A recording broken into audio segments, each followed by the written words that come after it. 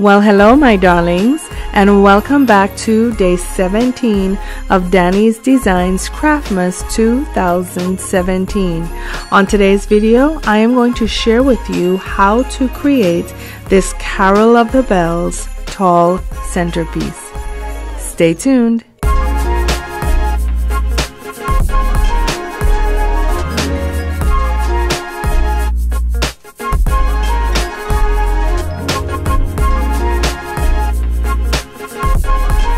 For this project, you will need some fake snow. You will need 2 of these floral rings. You will also need an 11-inch styrofoam disc. You will need some greening pins, invisible thread.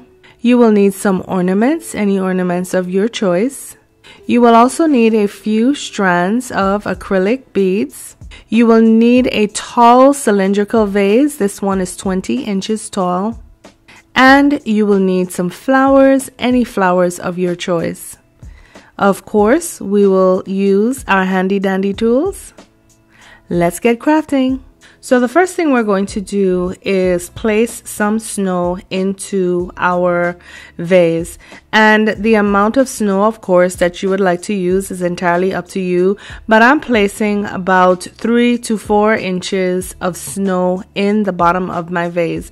Now, of course, you can see how that snow has flared up, and because of static cling, it has sullied the rest of the vase. And now what I'm going to do is I'm just going to take a sheet of paper towel, try to push down as much of that snow as possible or wipe it out, and then I'll be back to tell you what our next step is. Now that we have cleaned up our vase, it is now time to place our embellishment into our vase. And so for this part, I am going to be using some golden pine cones that I had left over from another project. Of course, whatever you choose to use inside of your vase is entirely up to you. But as you can see, what I'm doing here is simply burying them in the snow and making sure that they are stable. Now, once we have placed our embellishment into our vase, it is now time to build up the foundation upon which we are going to be placing our flowers. And so I am going to place my 11-inch styrofoam disc first, and I'm going to do this using hot glue on the brim of that vase. Once I have placed that hot glue and found the position of that styrofoam, I am going to apply some pressure and allow this to sit for a few seconds. Once that styrofoam has been set into place, I am now going to place my 2 hollow discs on top, and if you notice, I have already glued those 2 together for the essence of time on this video.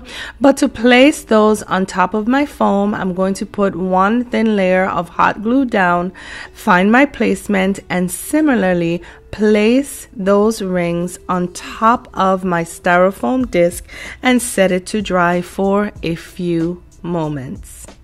So now that the foundation for our floral arrangement has been established, it is now time to place our acrylic garlands. And to do this, I am simply securing them to the foam with a greening pin.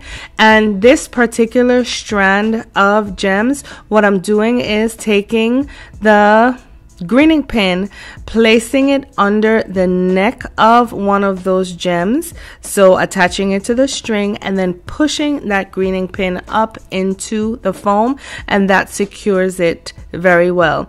Now, because my greening pins are long greening pins, what you see I just did there was I took my wire cutters and I cut off the excess, and now I am going to be placing one of my bells using a similar fashion, but by taking that thread, wrapping it around and around that greening pin, and likewise securing it to that styrofoam by sticking it in.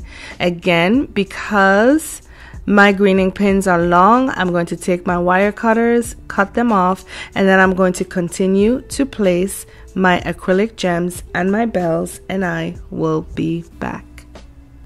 So now that our acrylic gems and our bells have been attached to our foam, it is now time to create our floral arrangement.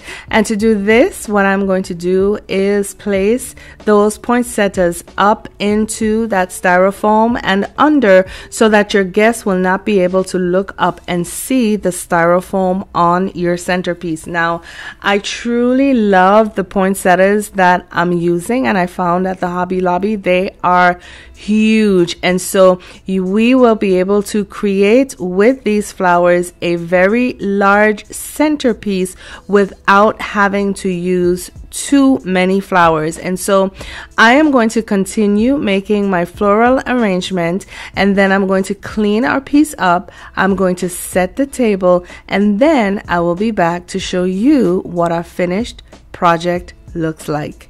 Well, here you have it, my darlings, our Carol of the Bells Tall Centerpiece.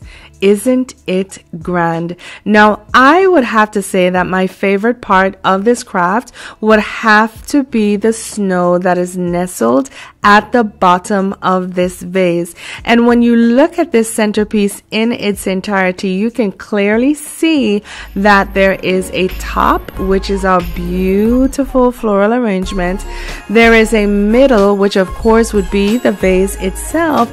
And then there is the bottom, which has been capped with our powdery white snow and our 2 golden pine cones. And so this centerpiece is one cohesive unit that will be sure to wow your guests.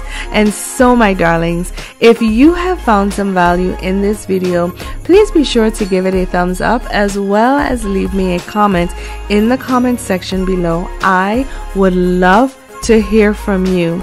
And I just want to take this time now, my darlings, to tell you thank you for tuning in to day 17 of Danie's Designs Craftmas 2017, and I look forward to seeing you all tomorrow for day 18.